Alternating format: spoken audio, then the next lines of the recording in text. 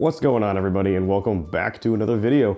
Today we are going to be brewing up an Irish red ale. It's that time of year again. It's time for us to brew either an Irish stout, an Irish red ale, or both. For me, at least, this is one of my favorite times of the year because I personally love both of these beers, and it's really just a lot of fun to make seasonal beers. Last year I made an Irish stout, and the year before that I made an Irish red ale, and the year before that I made an Irish stout. So we're just going to continue that alternating pattern, I think, from here on out.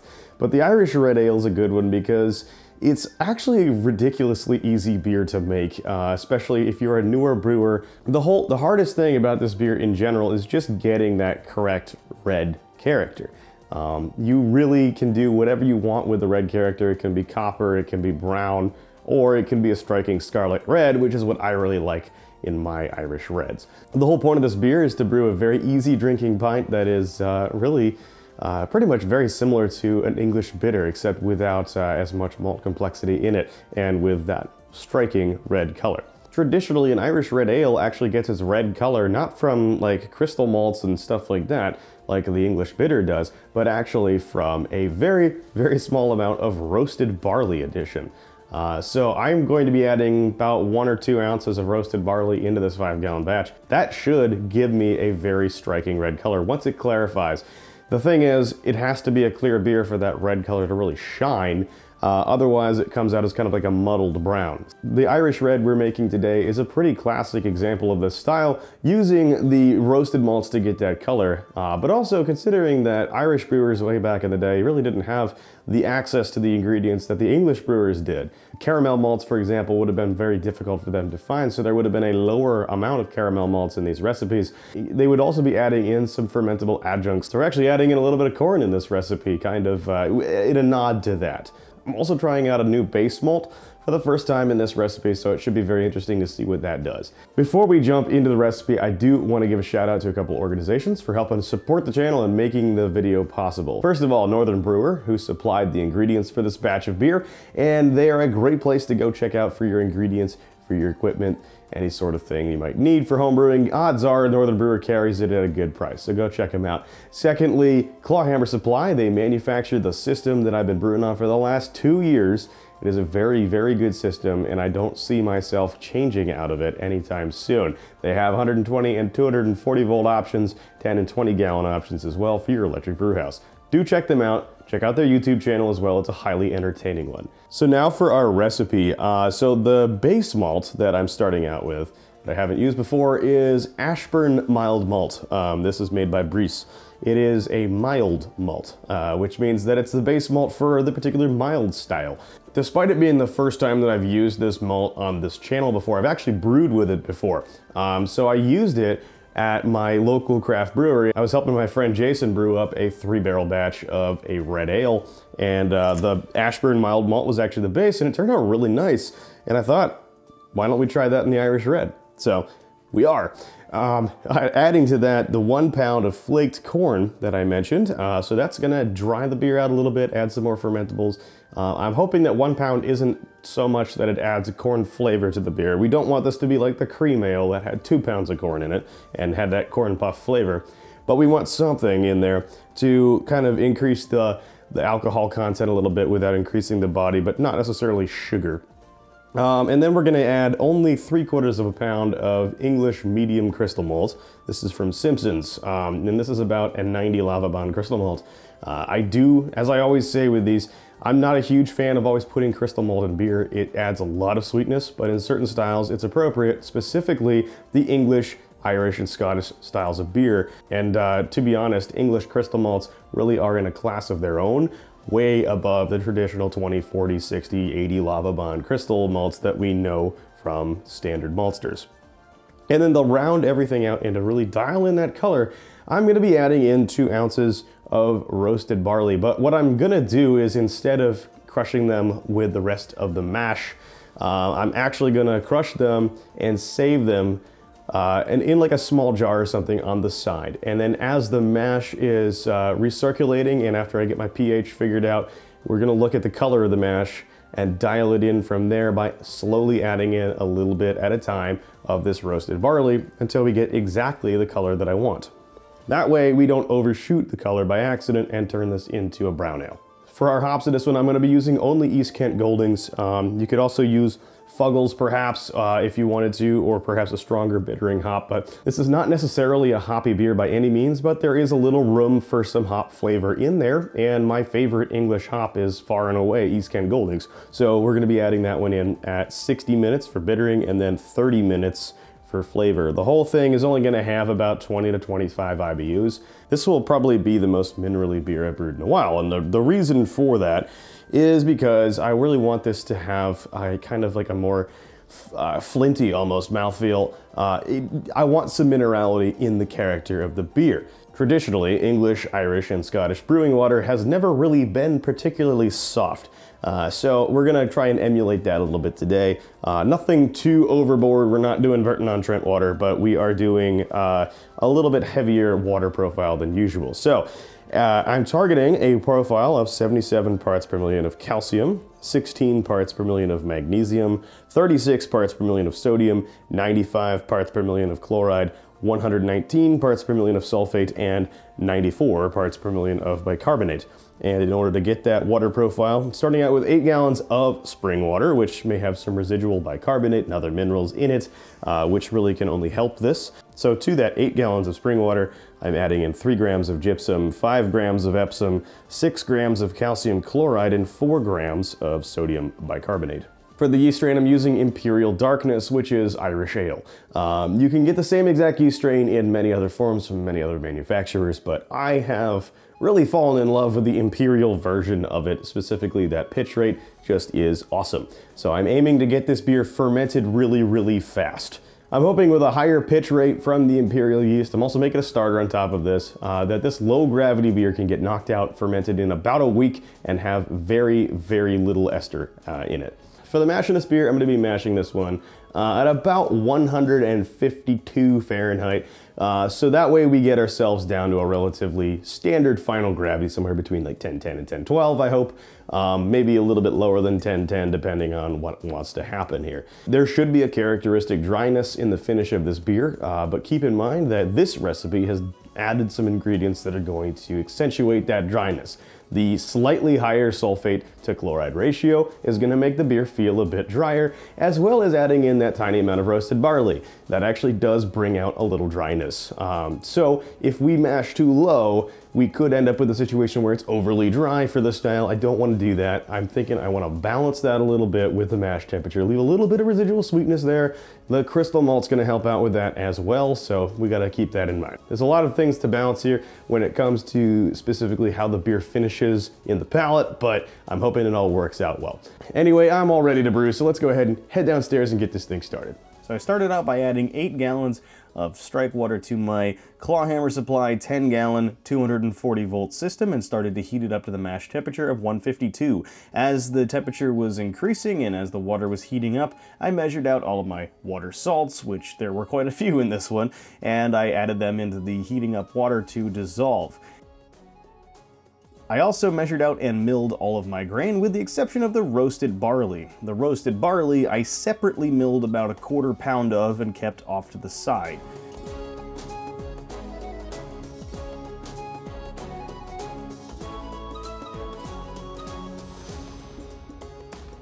Once the water had reached the mash-in temperature of 152 Fahrenheit, I went ahead and dough'd in with the entire grist with the exception of the roasted barley.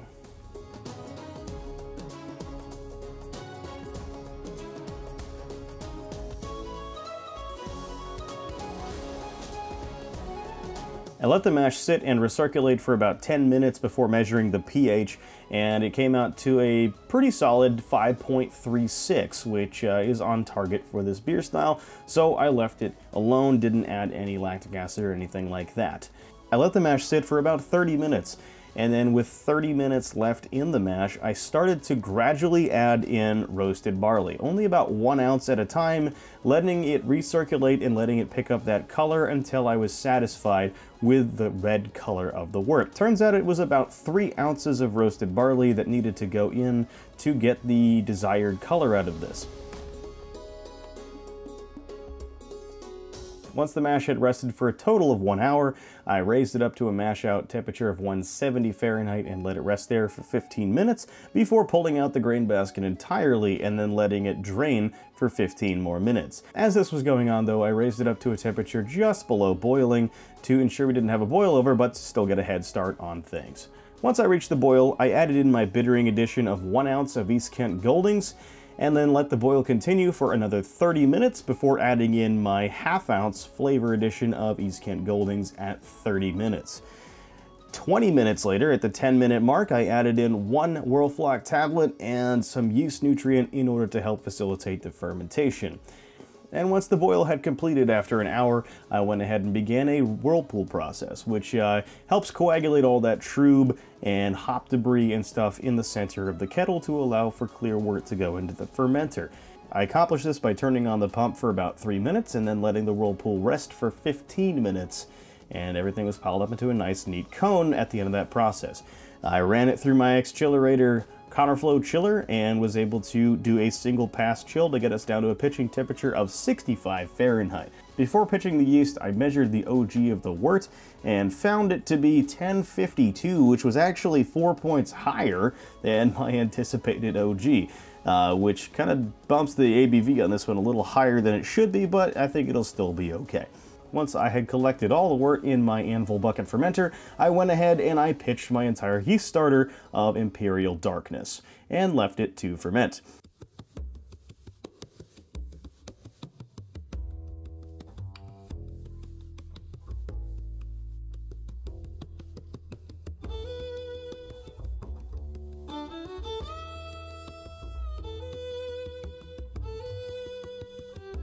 So for the fermentation on this beer, it's very important that we pick a yeast from the appropriate region. That is ideally an Irish ale yeast. So that's going to be either Imperial Darkness, like I'm using here today, WLP 004, Yeast 1084, or Omega OIL 005. There is no dry Irish ale yeast that I know of. However, you can substitute for it with a relatively dry fermenting English ale strain like Nottingham. They'll do a pretty good job here. If you want to, you can use an English ale yeast or a Scottish ale yeast. They're going to do similar things. At that point, though, you're kind of starting to drift away from the style of Irish red and you're turning it more into just a regular old pub-style bitter. So if that's what you want to make, more power to you. But one type of yeast that is traditional in Irish red ale brewing, especially in the modern age, is actually lager yeast. That's right, Irish red ale, specifically some of the more exported versions of it, is actually brewed most frequently with a lager yeast. So if you want to stick with dry yeast, Saf Lager, W3470, Diamond Lager, but really any other kind of international type of lager yeast is going to do the trick for you. If you want to stick with that, it will require a little bit more attention to the fermentation. You may not want to ferment it super warm to keep those esters under control, because remember, this is not supposed to be an estery beer. So that guidance applies across every single yeast strain you choose. In reality, because this is homebrewing, you can use whatever yeast you want. The world is your oyster. I would, however, definitely recommend that you pick a clean fermenting ale yeast for this beer. Regardless, just to focus us and recap, I'm going to be using Irish ale yeast, which is Imperial Darkness. I'm going to be using a relatively high pitch rate for the gravity of the beer because I want to get it done fast and without esters. And I really, honestly, the reason is the Super Bowl's in like a week and I want to get it on tap for the Super Bowl. You don't necessarily need to use the same pitch rate that I'm using, but that will not only accelerate the brewing process, but it will also really cut down on the yeast expression and the esters involved. Irish ale yeast is going to throw a small berry ester depending on your pitch rate, which can be a compliment to the style, but I really don't want to have too much ester activity in here, but still remain authentic, so that's why I'm using that. More importantly though, an English, Scottish, or Irish yeast is going to have a residual mouthfeel effect on the beer, and the yeast itself is actually going to give it a little bit rounder of a mouthfeel. It's going to have a very specific profile to the finished beer that is unique to ales from that region of the world, and that's why I'm sticking with that traditional ingredient. So there's more to it than just being authentic. Anyway, the most important thing here, I'm gonna go ahead and ferment this at 65 Fahrenheit, which is a little bit of a cooler temperature. It's definitely the right temperature for an ester-free English, Irish, or Scottish ale. So you wanna make sure that if you want more yeast expression, bring it up to 68 perhaps. But you're gonna get fruity esters, you're gonna get strong berry notes if you do that. So we're sticking with 65 Fahrenheit. It'll probably take about a week to ferment this beer, maybe a little bit longer. Basically though, once the primary fermentation's complete, I'm gonna go ahead and keg it, maybe leave it at room temperature for another couple days, and then we'll go ahead and put it on tap. I really don't think I'm gonna need any sort of cold side findings to clarify this one either, because of two things. Number one, English, Scottish, and Irish yeast really do love to flocculate out of the beer really quickly after their finished fermentation. But also the significant amount of calcium I'm throwing into the brewing water is gonna help encourage that even more. So it should really drop out clean and clear naturally, really fast, which will be nice. But if that doesn't happen, we'll go ahead and throw a little bit of gelatin in there, make sure that that actually does happen. It should be a clear beer. It's very important for the presentation of it, and it really helps that red color shine. So hopefully the fermentation goes well, and I will see you guys in about a week. So until then, cheers.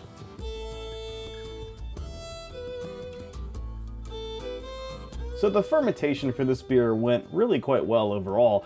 Despite my ambitions of wanting to get this done within 7 days, it actually took more like 10 days to get completely finished, but it was still able to be served for the Super Bowl party that we had. So with the help of gelatin, I was able to clear that up within 24 hours of putting it on tap and carbonating. And people enjoyed it quite a bit at the Super Bowl party, thankfully. So that was a success. Overall, the beer turned out quite nice for the style, even though the final gravity may have been a bit high. It actually was a very balanced pint, and I'm excited to tell you more about it here in a few minutes. So the beer is called Captain Crack Sparrow, and it comes in at 5.1% ABV and about 25 IBUs.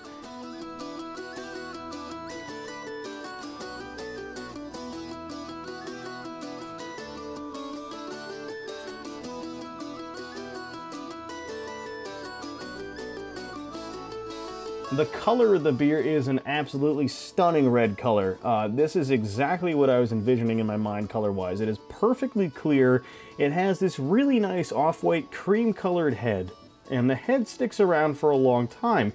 Has very good structure, very good lacing, leaves a layer on the surface, and all that I am hoping for in the head of a beer is in this particular pint. So overall, I'm really pleased with the appearance of the beer, and that deep red color that is present is exactly the right shade. It's not copper, it's not orange, it's not brown, it is just sheer scarlet red.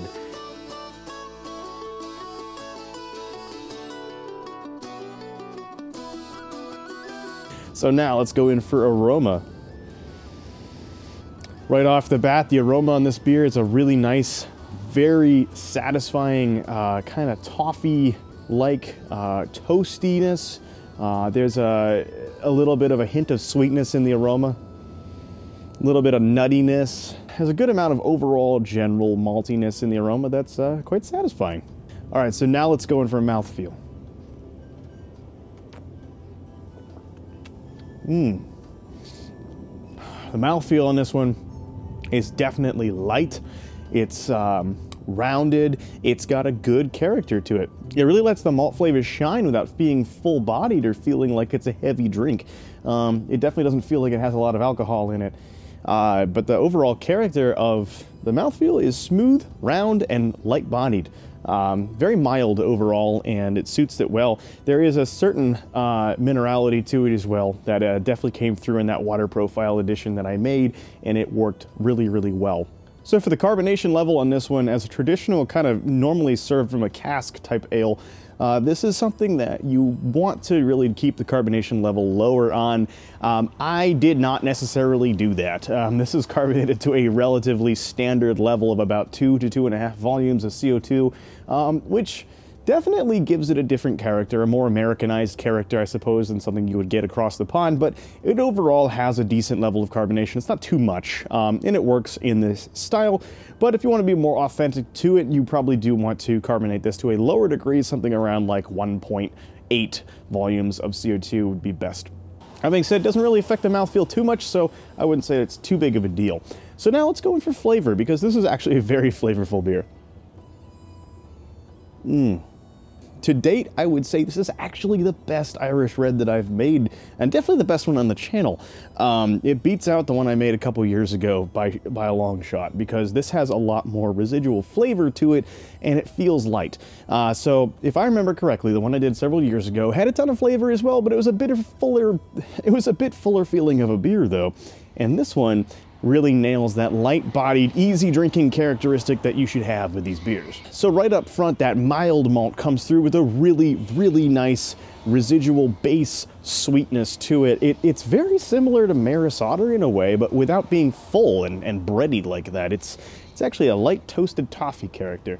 There's a nice, crisp graininess to it as well that comes through, and it provides a really nice base. We also get a good amount of caramel toffee character. This is not caramel sweetness, it's toffee-like. It's a slightly darker kind of flavor, and it has a different characteristic, but it works very well in this beer. It doesn't taste sweet necessarily, and most of that is also due to the roasted barley we added in, but it has a pleasantly rounding caramel character to it, toffee character, I guess, that is really on point for this style. There's a really nice residual toasted bread character as well that comes on the back half. And then, of course, there is the roasted barley malt addition that goes into this. That does round the whole thing off and make it a true Irish Red. The roasted barley has a flavor contribution, and as I said at the beginning, it does actually dry this out a little bit. There is the slightest little hint of roasted malt character kind of in the middle of the palate when you take a sip of this. It's definitely there enough to give a little bit of a flavor, a contribution, but it doesn't distract, it doesn't take away, and it certainly isn't unwelcome either in the overall flavor character of the beer. It actually fits really, really well and makes this taste like a real Irish Red. It's kind of like a Smithwick's with extra flavor, and I'm really quite happy about that. The yeast character on this is very clean. There is that little bit of a mouthfeel contribution that I discussed earlier in the video, and there is a very slight, very, very, very slight berry note to it that actually rounds the whole thing off. There's also a very nice earthy hop layer underneath all of this that blends in nicely with the rest of it. So it works out well. So overall, it's a real easy drinking pint. It's a really satisfying one as well. Loads of flavor, loads of complexity to it without feeling necessarily like it's a big, heavy, complex, strong beer. It's not. The alcohol is like ever so slightly a little high for the style, but for most of us homebrewers here, you know, plus or minus 0.5% ABV isn't really a big deal. But it's a nice character, it's a balanced pint, and it works really well. This whole thing actually worked out pretty much exactly as I had envisioned it would, which is really nice. It's really satisfying when you can make a beer that is exactly what you pictured in your head. And that's a very nice feeling. So overall, for potential improvements, I don't think there's really too much here to discuss other than potentially bringing down the OG a little bit to make it more to style, I suppose. But that's it. There's really not all that much to think about. Otherwise, all the flavors work really well together. They blend nicely, they complement each other, and they're not necessarily there in excess in any way whatsoever. The only thing I think that maybe could be a little bit off-putting to some folks, perhaps, would be that roasted barley note. I really like it, but I'm not exactly sure how everyone else might interpret that, and that's one of those flavors that is muted in your classic big brewery productions of Irish Reds. It tends to not really show up as much, but this being a more true to the authentic original style of an Irish Red kind of makes that happen a little bit more, and I like that. So it's kind of that's a personal preference thing. It could be up to you. If you want to maybe dial that back a bit, then feel free to do so. But that's really all I have for this one. It's a great beer. It's certainly something that I would brew again and again. So overall, great success. So I hope you enjoyed this video, and if you're making an Irish Red for St. Patrick's Day this year, let me know down in the comments, and let me know if this was helpful in designing that recipe or getting it ready in time for that time of year. If you enjoyed the video and if you learned something, please go ahead, hit the like button, hit that subscribe button as well if you haven't already, and comment down below. If you want to help support the channel, I have a number of ways to do that. The best way, I think, is to get a t-shirt or a hoodie or something like that from my merchandise store, which you can find down in the description box or just down below it. That way you get something out of the deal. But there's also other ways to help support me if you want to. I also have a Patreon, which is a huge help in terms of helping upgrade the production quality of this channel. I also have channel memberships, and there's the super thanks option as well. If you want to check any of those out, I do greatly appreciate all of those options. I also have an Amazon store where you can find a lot of the equipment that I use to brew with and to film with and all that good stuff, so check that out in the description box if you're curious. If you want to follow me on more than just YouTube, I'm also active on Facebook and Instagram as The Apartment Brewer, so check that stuff out for some more frequent content updates than just YouTube. And lastly, but certainly not least, if you're still here, thank you very much for watching all the way to the end of the video. I put a ton of work and a lot of effort into these videos, so it does mean a lot when people are sticking around all the way to the end. So if you're still here, I really appreciate that. So until the next one, Sláinte.